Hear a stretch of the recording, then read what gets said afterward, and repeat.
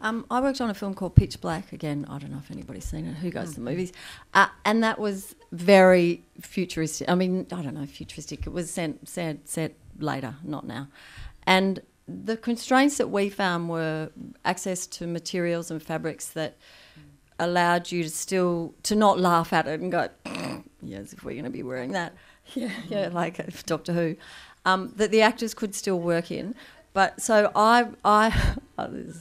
this was in Queensland. I got an old truck tarp off from one of the studios and had it treated and chopped that up and made that into pants for somebody and did a lot of that kind of stuff. So, but it's surprising how conservative producers and some actors are about how far you can go. Even if you say, listen, it's science fiction. And if their pants don't have a zip, they still go, but it's got no zip. It's like, oh, my God. You know what? It's not now. It's then. It's, 500 years in the future.